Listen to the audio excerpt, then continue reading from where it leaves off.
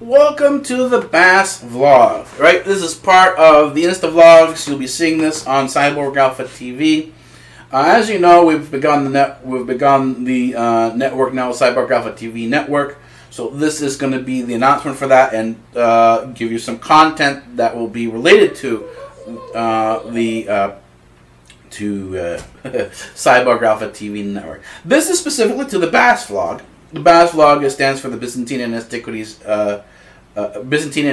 Studies vlog. So that BAS is Byzantine Antiquities Studies, and the vlog is specific to this. And as I said before, a vlog is a vlog. It is a log, or I should say, a video log. These are the notes that come into the research. So these are research notes. These are research-oriented notes. And as such, we will be maintaining a research-oriented style. So there is going to be more content here. There's going to be more in-depth discussion here. So this is something that should be expected, and it's going to be on the half-hour format, just the way BTS-Vlog is on the half-hour format. This is going to be on the half-hour format, but it's going to be, rather than being multiple topics spread across a variety of different institutes, this is going to be specific to the Byzantine Antiquities Studies. So let me give you the time and date stamp. It is 22 hours and 21 hours and 45 minutes into the day of Monday of. Let me do this again. It's 21 hours and 45 minutes into the day of Friday, May 9th, 2014. This is the beginning of the BASvlog. This is the beginning of the new InstaVlogs that will lead us into BAS-TV. And where are we going on this? Well, we have a large chunk to put in here for the BASvlog, because we are going to be bringing back the Adventures in the Library series. The Adventures in the Library series. It really looks at the exploration of research in library research, library science. I have a lot of books here like this. This is where I do a large chunk of my reading. So back here, when we sit back here, we will be going into some of the books. We will be going into some of the research into this. We were looking up histories of words. That will be the first series. This is a sort of bring back one of the series. The Adventures Library can cover a variety of different books or a variety of different forms of library study. In this case here, we're going to be doing a dictionary study. We're going to be taking a term, following it through the dictionary. Let me just give you the dictionary here. So we have a dictionary. These are old dictionaries. I really do enjoy collecting old dictionaries. This is an old dictionary here. This is old Webster's dictionary. I think this is 1930, 1940. What will be happening is I'll go looking at a word here, and then tracing it through the dictionary itself, and then from the dictionary going into an encyclopedia. I have the encyclopedia here. I can show you. Oh. This does take a bit of effort because the books are heavy. Here we go. There's this encyclopedia here. And as I said, I enjoy collecting old books. I enjoy collecting these old encyclopedias too.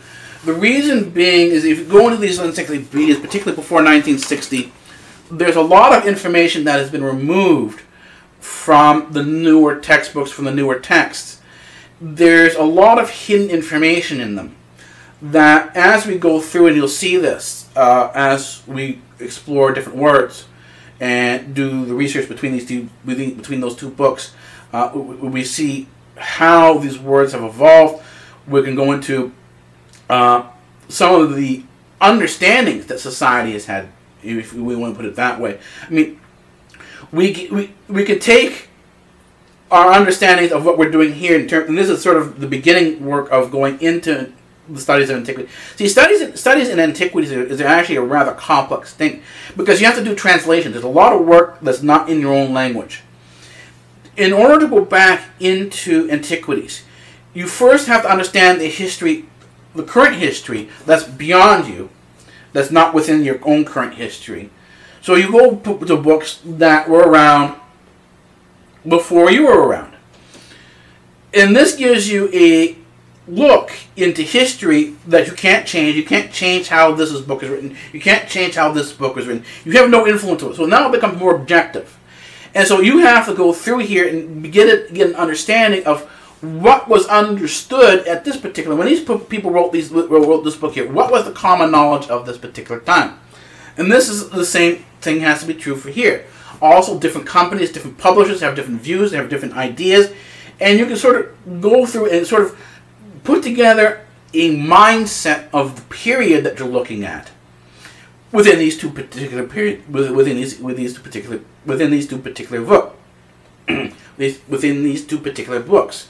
The same thing can be done when you go into older literature, particularly if you're going into these ancient archives, and you're going into ancient languages like Greek or Aramaic or Syriac. And the thing is, these languages are rather difficult to get into because they are more older. There is a different mindset. Just because you translate something literally does not necessarily mean what you think it's going to mean, because there isn't always a literal translation from one language to another. In many cases, if the language is trying to, or the author in his own language is trying to imply something rather than being stated and explicit, that implicit statement, the implications of the statement, can be lost in translation. You can lose the understanding that was trying to be put forward. And so what happens is that you really do, in antiquities, you do have to study languages, you do have to study history, you do have to study periods, and understand how experience translates from the physical experience itself into the academic and written word. And the thing is, this is what is the complex part. If you are a writer and you have experience in writing, you know that it is difficult to take the thoughts in your mind, never mind the experience, but just the thoughts in your mind, and translate them to paper and have a coherent thought form on the piece of paper. Part of the practice, what I'm doing here, when I'm talking to you and doing the videos, is going from my mind to my mouth and having a coherent sentence, having a coherent topic, trying to form my words in a proper manner so that I'm not stammering and stuttering. And that happens a lot. You do start to stammer and stutter if your thinking is delayed and what you want to say does not process properly. Then there is a delay, and there's the if you hear people talk about, and I've done this, I do this myself, I go or I stutter, that means the thought process is not following through from my mind to my mouth. And there is a difference between mind and brain. I will explain this in this series as well. We will go into, and particularly on this channel, we'll go into the difference between the mind and the brain. Now, Western thought says there is no difference between the mind and the brain. The mind and the brain are one and the same. Yet there is no physical proof of this. And the thing is, in order to say there is that something is, you need to have physical proof. You need to have scientific proof. Unfortunately, physics, particularly modern physics, quantum physics, rules that out, because modern physics says you cannot know something absolutely. You can only know things to a certain degree of certainty. In other words, there is always a degree of uncertainty in whatever you know. So knowledge, absolute knowledge, is asymptotic. You can't approach it, and therefore you can never have an absolute proof of anything. You can only have a degree of experience in something, a degree of knowledge in something.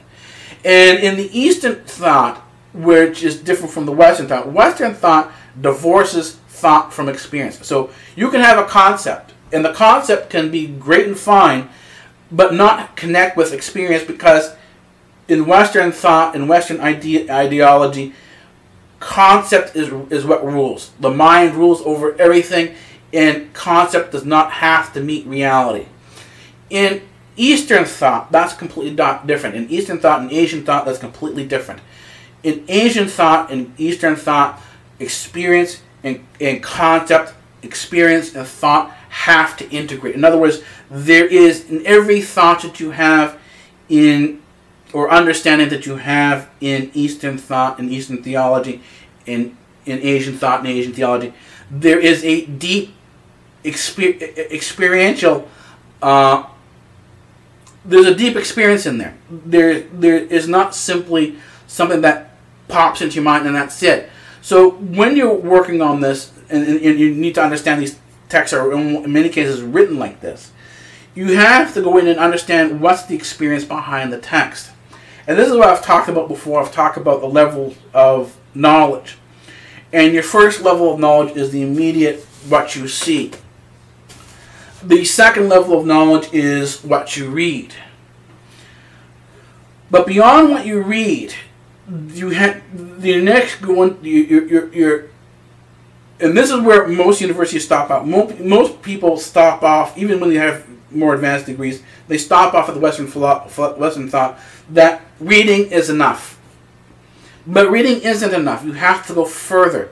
You have to understand how experience influences writing, and then how writing, in terms of what you're reading, can be viewed as experience. In other words, there's two sides to it.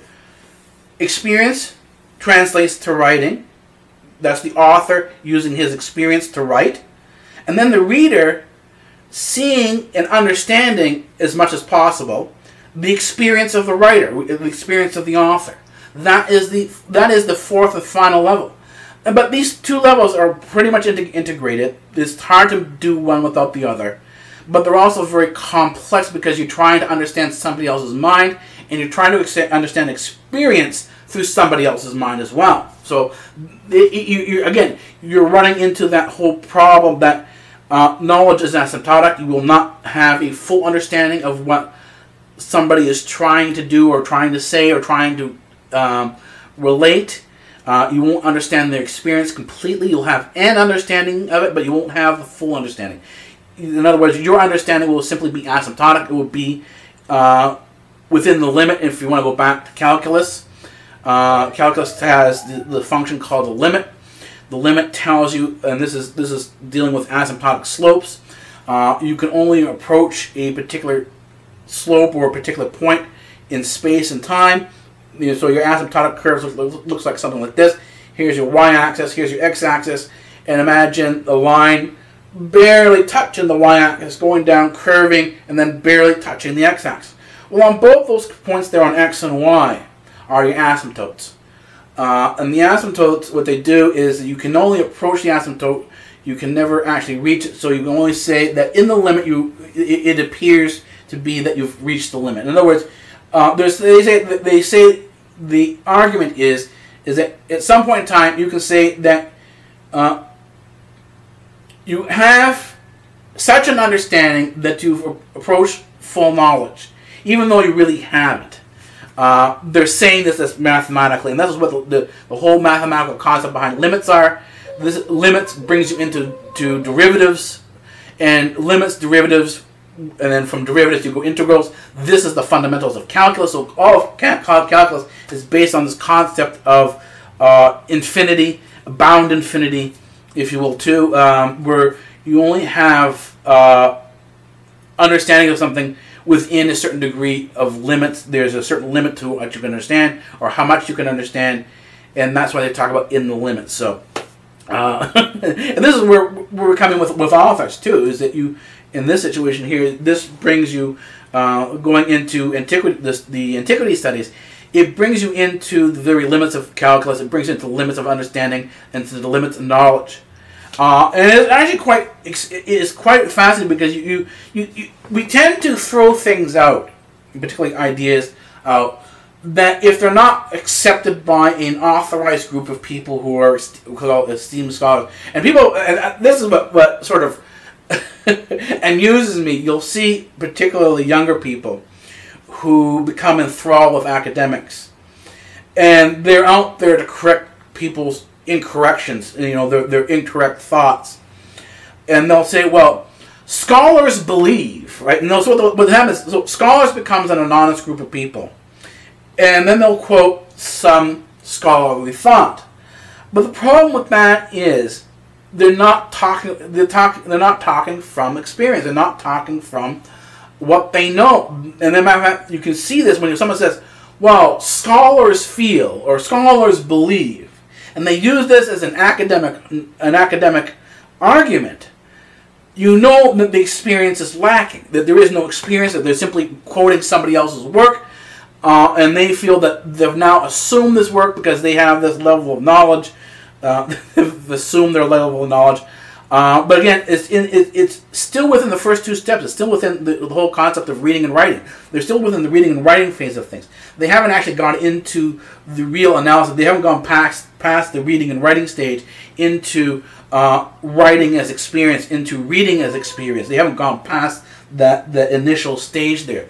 And I say most people, even people at the PhD levels and beyond, never go past that first two stages of understanding, the first two stages of knowledge. And it is a complex task to do that. It's not an easy thing to do. So I'm not knocking them, but just sort of saying is it does, you know, particularly when you're dealing with younger people on YouTube, they've got their first 2 years of university under their belt. You know, they've taken some courses, some introductory courses, and all of a sudden they're fountains of knowledge, and they're out there, you know, professing to the world what they know. And I don't. And the thing is, I don't mean to knock that. I'm not there to knock them, saying, "Oh, you shouldn't be doing that." But you do have to bring in the idea that, you know what? Yes, you do know a lot now, but what you don't realize is there's so much more out there that when you go into university, when you take that go down that, if you choose to go down the academic route, you're opening a door. And the silly thing to do is, as soon as you get into university, to close that door and assume that you have this knowledge that others don't. And then that's what happens when you take the assumption of knowledge, when you take the assumption of superiority in knowledge to somebody else. What you're doing is you're shutting the door to further knowledge. You're shutting the door to academics. You're shutting the door to open exploration. And you lose the understanding that you're simply at the beginning. First 2 years, as much knowledge as you think you've learned in that first 2 years, as great as you think you are, you've only begun. And I've experienced it. I've been down that path where, yeah, first 2 years, hey, I'm something great. It wasn't until I got beyond my first 2 years and started asking questions beyond what I was supposed to be asking. I started, you know, thinking about what the professors were telling me, thinking about what I was learning in class, and I said, well, how do and this is kind of what pops in my mind. That's what gets me into a lot of trouble. I ask questions that I'm not supposed to be asking. I ask the question to the professors, well, how do you know what you're teaching is right? You know, who gave you this proof? And to a certain degree, you can see that they had an understanding of things through experience that you didn't have simply because they had the experience. But beyond that, what was beyond that? And then when they sat down and tried to explain it, they could only explain to their particular experience, but they couldn't explain beyond their experience. And that's where I began to wonder, I say, is there more to what's being taught in the first and second year, the reading and writing? And as I began to ask that question and began to sort of search for the answer, and that's sort of where this is where my institute started. This was more than 20 years ago. I found an unbelievably large puzzle. And this is why it eventually became open exploration of the universe. Is that, and I don't have to be out in space to do this. Simply in a library, and this was the amazing part to me. You know, I had sort of been doing, graduated up to by my second year of university. I was doing 3,000-piece puzzles, and I wanted something more challenging. And as I started moving into this whole question here of what was beyond our standard knowledge and their standard experience. And this was in sort of, because there was a whole bunch of problems within quantum physics that, you know, you started looking at some of these books. And I'll give you the example of one of the books I was actually looking at. And it was called The Cosmic Code. And the author here describes his meeting with Einstein and a whole bunch of other physicists.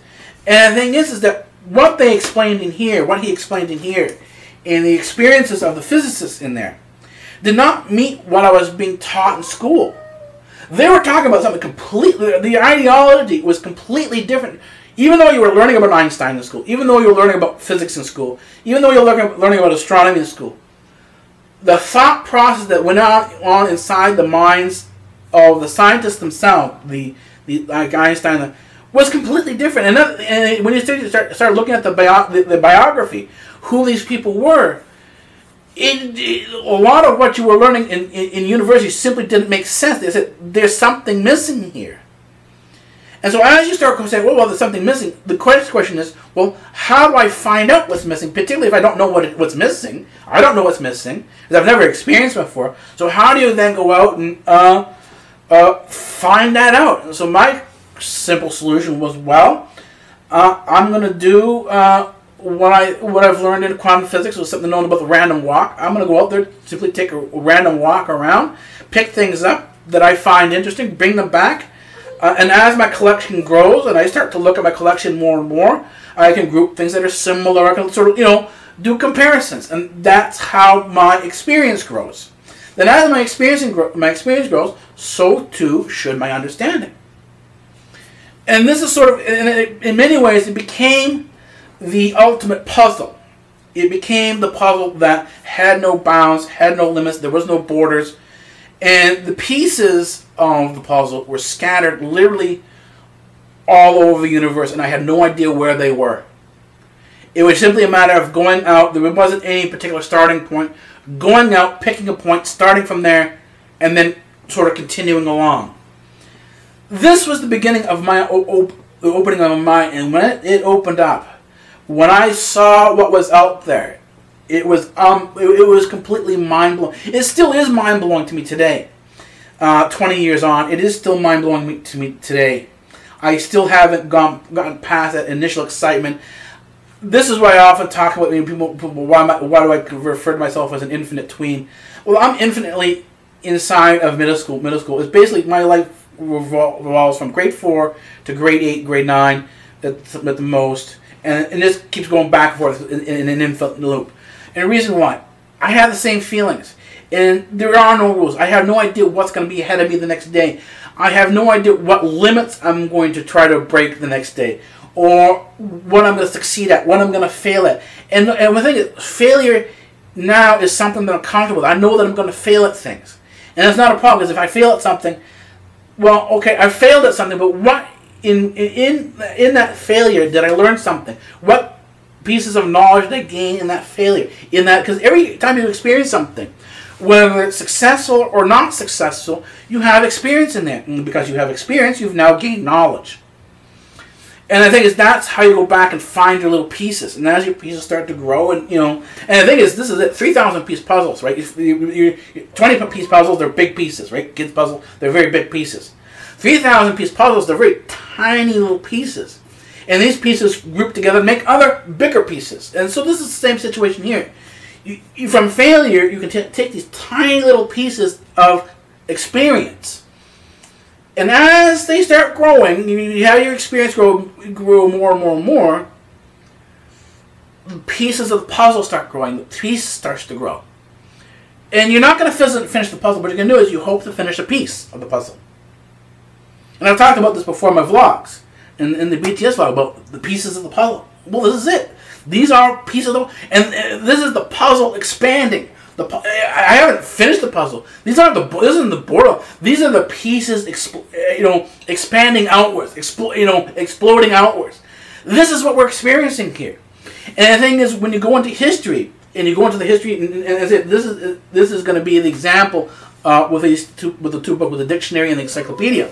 Going here is going to be an example of stepping beyond my own knowledge and looking at books and history as knowledge itself, as experience itself.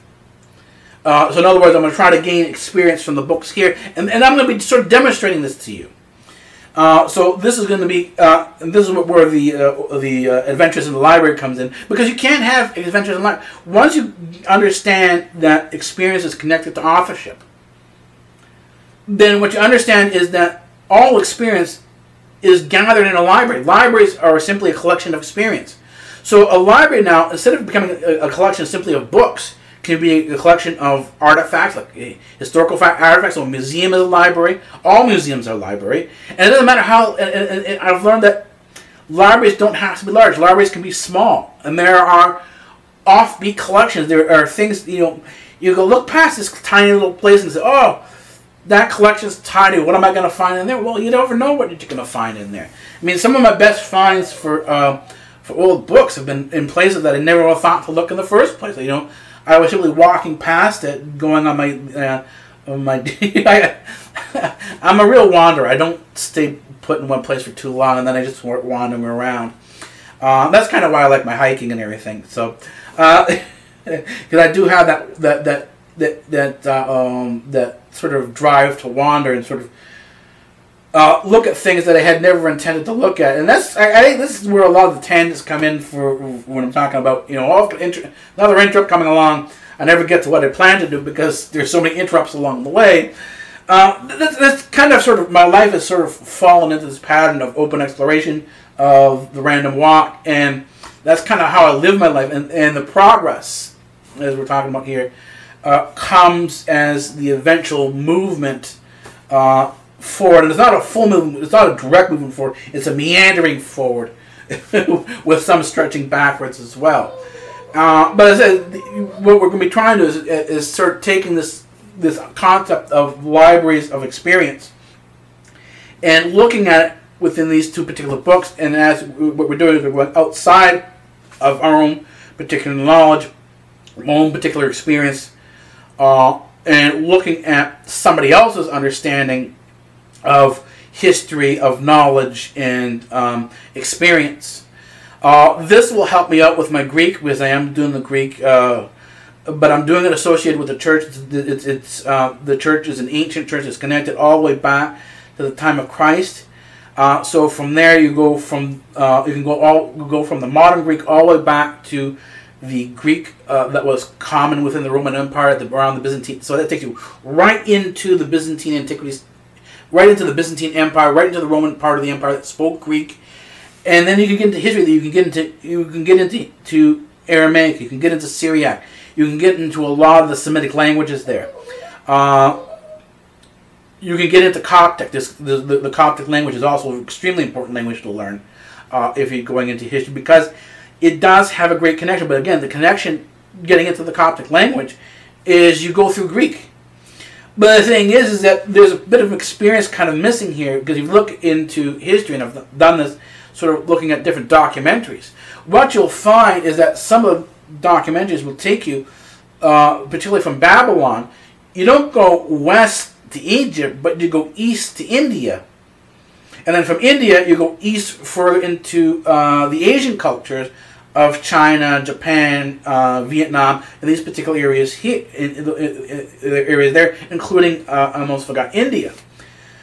So you have in addition to a Greek path going down through the Greek path, you also have a path of knowledge going from Chinese and Japanese into the ancient languages of Sumeria, India, and that sort of experience there. So histories on both sides are important, and you really start to have to sort of realize that, you know, there's a large chunk of puzzle up there that's still really missing, that has to sort of be put together. Anyways, that's going to sort of be it for our half hour. I think this is a good half-hour discussion. The description is not going to be that descriptive. There's no way to put all this stuff in here. This is simply our discussion as you come to these particular understandings. So anyways, that's it. I will see you guys for the next vlog. Who knows when. Alright, take it easy.